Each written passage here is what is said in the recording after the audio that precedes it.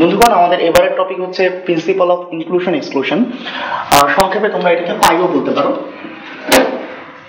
নামটা শুনে হয়তোবা মনে হচ্ছে যে এটা খুবই নতুন একটা টপিক, বাট মোটেও না। প্রিন্সিপাল অফ এক্সক্লুশন ইনক্লুশনের সাথে আমরা বেসিক্যালি ক্লাস 9 থেকে পরিচিত। কোথায় ক্লাস 9 থেকে পরিচিত? আমরা এই সূত্রটা নিশ্চয়ই সবাই জানি, N of A union B union C. এটা ছিল N of A plus n of b plus n of c minus n of a intersection b minus n of b intersection c minus n of c intersection a plus n of a intersection b intersection c। আচ্ছা, তো এই সূত্রটাও আসলে principal of inclusion এক্সক্লুশনের একটা form. আমরা কিভাবে বলতে পারি? দেখো, এই ইউনিয়ন কথাটার মিনিং হচ্ছে ম্যাথমেটিক্সে অথবা, আর ম্যাথমেটিক্সে অথবা কথাটার অর্থ হচ্ছে অ্যাটলিস্ট একটা। কিরকম অ্যাটলিস্ট একটা বলতে কি বোঝানো হয়? তোমাকে যদি আমি কোনো একটা সুসংবাদ দিই যে আজকে রাতে আমি এবং সাজ্জাদ তোমার বাসায় ডিনার করতে আসবো, তার মানে হচ্ছে আমি সাজ্জাদ দুইজনই তোমার বাসায় ডিনার করতে যাব। বা যদি আমি বলি যে আজকে রাতে আমি অথবা সাজ্জাদ তোমার বাসায় ডিনার করতে যাব, তুমি কি বুঝবা? যে হয় আমি যাব, না হয় সাজ্জাদ যাবে। বাট ম্যাথমেটিক্স বলে যে আমি অথবা সাজ্জাদ, এই কথাটার মিনিং হচ্ছে হয় শুধু আমি, না হয় শুধু সাজ্জাদ, না হয় দুইজনই। দ্যাট মিন্স আমরা যেটা নর্মালি বুঝি তার মধ্যে কিন্তু অথবা কথাটার মধ্যে এই দুইজনই এই ব্যাপারটা ইনক্লুডেড ছিল না। অথবা বলতে আমরা বুঝতাম হয় এ না হয় ও, আর এখন অথবা মানে হচ্ছে হয় এ না হয় এ না হয় দুইজনই, অর্থাৎ মিনিমাম একজন থাকলেই তাকে আমরা বলতেছি অথবা। তাহলে এখানে ইউনিয়ন কথাটার মিনিং হচ্ছে অথবা, আর অথবা কথাটার মিনিং হচ্ছে অ্যাটলিস্ট একটা। তার মানে ইউনিয়ন কথাটার মিনিং হচ্ছে অ্যাটলিস্ট একটা। বিশ্বাস করতে কষ্ট হলে আমি আরেকটু এক্সাম্পল দিই। দেখো, 1 2 3 ইউনিয়ন 2 3 4, এইটার সমান কিন্তু আমরা সবাই এটাই বলবো যে 1 2 3 4। এখন দেখো, এই যে ওয়ান উপাদানটা, এই উপাদানটা কিন্তু শুধুমাত্র প্রথম সেটে ছিল, দ্বিতীয় সেটে ছিল না, কিন্তু সেই উপাদানটা কিন্তু ইউনিয়ন সেটের মধ্যে চলে আসছে। সিমিলারলি 4 উপাদানটা শুধুমাত্র দ্বিতীয় সেটে ছিল, প্রথম সেটে ছিল না, কিন্তু ওটাও ইউনিয়ন সেটের মধ্যে চলে আসছে। তার মানে যেই উপাদানটা শুধু প্রথমটাতে আছে সেটাও আসছে, যেটা শুধু দ্বিতীয়টাতে আছে সেটাও আসছে।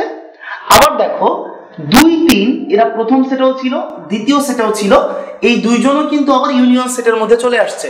তার মানে ইউনিয়ন সেটের মধ্যে কারা কারা আসছে? যারা শুধু একটাতে অথবা দুইটাতে। তাহলে আমরা এই কথা বলতেই পারি যে ইউনিয়ন হচ্ছে অ্যাটলিস্ট একটার কেস, যে এই দুইটা সেটের মধ্যে মিনিমাম একটাতেও যদি থাকে তাও সেই উপাদানটা ইউনিয়ন সেটের মধ্যে চলে আসবে। তো এই ব্যাপারটাতে আমরা কনভিন্সড যে ইউনিয়ন মানে হচ্ছে অ্যাটলিস্ট একটা। তাহলে এই লাইনটা কি বোঝাচ্ছে? এই লাইনটা অ্যাকচুয়ালি বোঝাচ্ছে যে এ একটা ঘটনা, বি একটা ঘটনা, সি একটা ঘটনা, এবং 3টা ঘটনা ইউনিয়ন করা। তার মানে হচ্ছে এই 3টা ঘটনার মধ্যে অ্যাটলিস্ট একটা ঘটবে, 3টা ঘটনার মধ্যে অ্যাটলিস্ট একটা ঘটবে। তো সেইটা বের করার জন্য আমরা এত বড় একটা সিকোয়েন্স লিখছি, এবং এই সিকোয়েন্সটাও আসলে বুঝে ফেলা খুব একটা কঠিন কিছু না। তার কারণ দেখো, প্রথমে আমরা 3টা টার্মকে যোগ করছি। কোন 3টা টার্ম যোগ করছি? যে 3টা টার্মের মধ্যে একটা একটা করে নেওয়া হয়েছে। তারপরে 3টা টার্ম আমরা বিয়োগ করছি। কোন 3টা টার্ম? যেই 3টা টার্মে আসলে একটা দুইটা দুইটা করে নেওয়া হয়েছে। আবার এখানে খেয়াল করো যে এখানে আমরা 3টা জিনিস বিশিষ্ট যে টার্মটা বা 3টা ঘটনা বিশিষ্ট যে টার্মটা, তাকে আমরা আবার কি করছি? যোগ করছি। তার মানে আমরা বলতে পারি একটা করে নিয়ে যোগ, 2টা করে নিয়ে বিয়োগ, 3টা করে নিয়ে যোগ, আবার 4টা করে নিয়ে যদি থাকতো তাহলে সেটা কি হতো? বিয়োগই হতো। তার মানে এরকম করে যোগ বিয়োগ আকারে আগাচ্ছে। যোগ কথাটার মানে হচ্ছে ইনক্লুড করা, বা এটা হচ্ছে ইনক্লুশন। বিয়োগ কথাটার মানে হচ্ছে এক্সক্লুড করা, বা এটা হচ্ছে বেসিক্যালি এক্সক্লুশন। দ্যাটস ওয়াই আমরা এই প্রিন্সিপালটাকে বলতেছি ইনক্লুশন এক্সক্লুশন প্রিন্সিপাল। তাহলে ইনক্লুশন এক্সক্লুশন প্রিন্সিপালের মেইন টার্গেটটা কি আমরা একটু বলে ফেলি। ইনক্লু এক্সক্লু, এই প্রিন্সিপালের মেইন টার্গেট হচ্ছে অ্যাটলিস্ট একটা, এই ব্যাপারটাকে খুঁজে বের করা। তো এই ইনক্লুশন এক্সক্লুশনকে ইউজ করে আমরা আসলে আমাদের কম্বিনেটরিক্স এর কিছু প্রবলেমকে খুব ইজিলি সলভ করে ফেলতে পারি, যেগুলো দেখতে খুব বিদঘুটে মনে হতো, বাট এই পাই থিওরেমটা বা পাই পদ্ধতি ইউজ করে আমরা খুব ইজিলি এটা করে ফেলতে পারি। তো আসো আমরা একটা প্রবলেম নিয়ে আলোচনা করি। এখানে এটা আমাদের বইয়ের একটা প্রবলেম, লিখে ফেলো, 4টি চিঠি 4টি ভুল খামে কত উপায়ে রাখা যায়। 4টি চিঠি 4টি ভুল খামে কত উপায়ে রাখা যায়। তো এটা সলিউশনের মধ্যে আমরা প্রথমে যে ব্যাপারটা চিন্তা করব সেটা হচ্ছে আমরা মিনিমাম একটা চিঠি ঠিক খামে গেছে তার উপায় সংখ্যা বের করব। আবারও বলি, মিনিমাম একটা চিঠি ঠিক খামে গেছে তার উপায় সংখ্যা বের করব। কিসের মাধ্যমে? প্রিন্সিপাল অফ এক্সক্লুশন ইনক্লুশনের মাধ্যমে।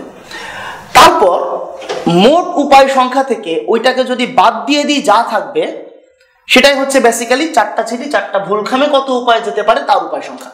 আবারও বলি, মিনিমাম একটা চিঠি ঠিক খামে সেটা বের করব, মোট থেকে বিয়োগ দিব, তার মানে হচ্ছে 4টা চিঠি 4টা ভুল খামে কত উপায় যেতে পারে সেই উপায় সংখ্যা আমরা পেয়ে যাব। ওকে, তাহলে সেটা আমরা কিভাবে করতে পারি দেখো। মিনিমাম আমরা প্রথমেই বলছি যে মিনিমামের কেসটা ইনক্লুশন এক্সক্লুশন দিয়ে আমরা বের করব।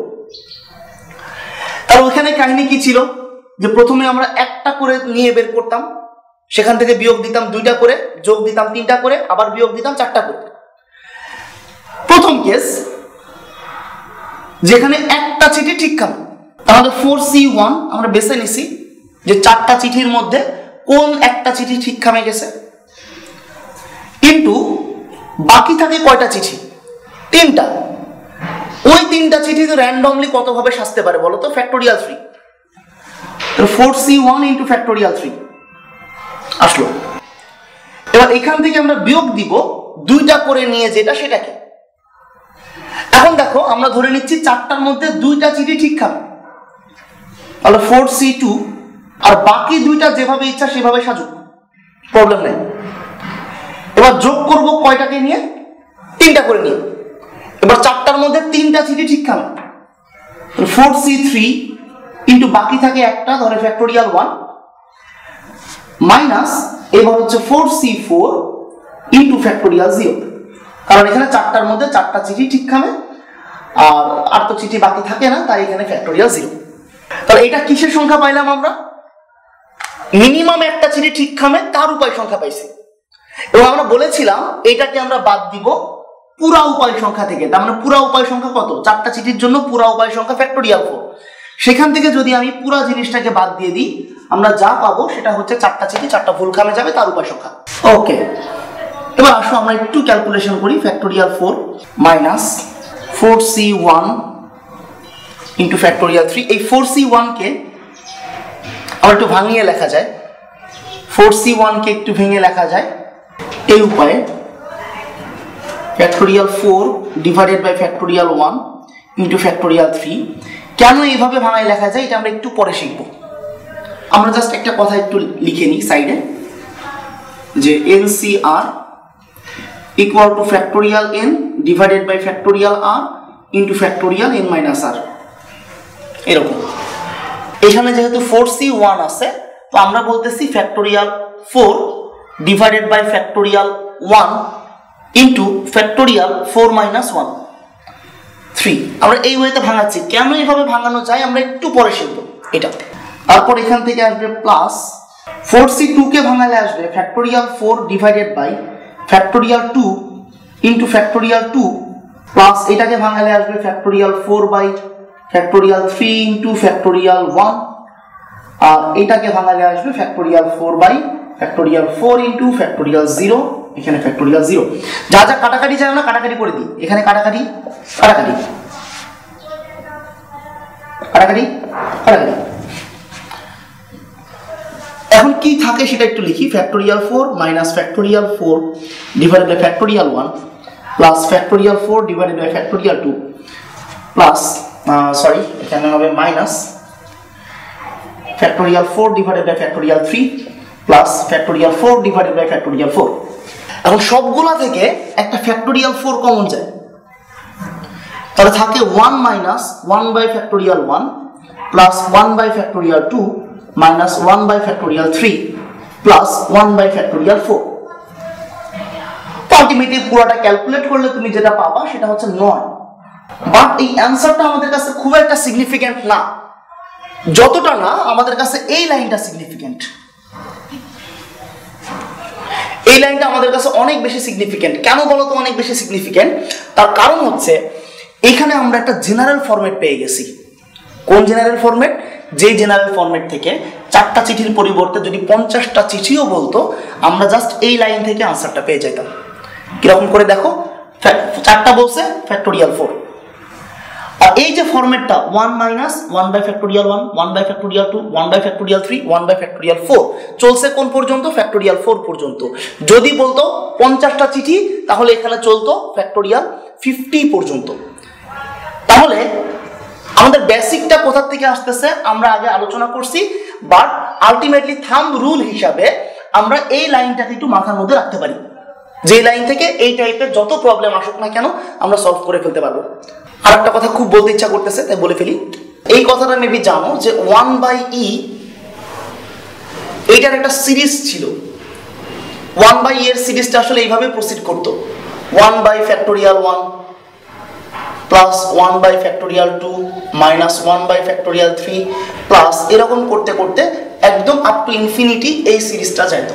এটা ছিল 1/e এর সিরিজ। এখন একটু সুন্দর করে খেয়াল করলেই বুঝবা আমাদের ব্র্যাকেটের ভেতরের টার্মটা আসলে ওই অনুসারেই প্রসিড করতেছে, অনেকটাই 1/e এর মতো করে প্রসিড করতেছে। তো যদি এটা ইনফিনিটি পর্যন্ত যাইতো তাহলে ব্র্যাকেটটাকে আমরা 1/e বলতাম, কিন্তু এটা তো ইনফিনিটি পর্যন্ত যাচ্ছে না, এটা অনেক আগেই থেমে যাচ্ছে। তাহলে এই ব্র্যাকেটটাকে আমরা কি পুরোপুরি 1/e বলতে পারবো? না, বাট 1/e এর কাছাকাছি কিছু একটা বলতে পারবো, কারণ তার মতো ফরম্যাটে আগাচ্ছে। যদি আমরা এখানে 10টা নিতাম তাহলে 1/e এর আরেকটু কাছাকাছি যাইতো। যদি 50টা নিতাম প্রায় কাছাকাছি যাইতো, 100টা নিলে অলমোস্ট কাছাকাছি। মানে আমরা যত বেশি টার্ম নিব তত বেশি 1/e এর কাছাকাছি যাবে। তাহলে আমরা এটা বলতে পারি এই জিনিসটা আসলে প্রায় ফ্যাক্টোরিয়াল 4/e। প্রায় কথাটা খুব ইম্পর্টেন্ট এখানে, কারণ এটা কখনোই 1/e না, এটা প্রায় 1/e। তাহলে এইটার জন্য আমরা একটা গাঁজাখুরি সূত্র লিখে ফেলতে পারি। সূত্রটা হচ্ছে factorial n divided by e। Factorial n divided by e। তাহলে যদি বলতাম 50টা চিঠি 50টা ভুল খামে, আনসার আসতো ফ্যাক্টোরিয়াল 50 ডিভাইডেড বাই e। ওকে, আর সাইডে একটা নোট লিখে রাখতে পারো যে n এর মান যত বেশি হবে আনসার তত অ্যাকুরেট হবে। n এর মান যত বেশি আনসার তত অ্যাকুরেট, কারণ এই জিনিসটা তত 1/e এর কাছাকাছি যাইতে থাকবে।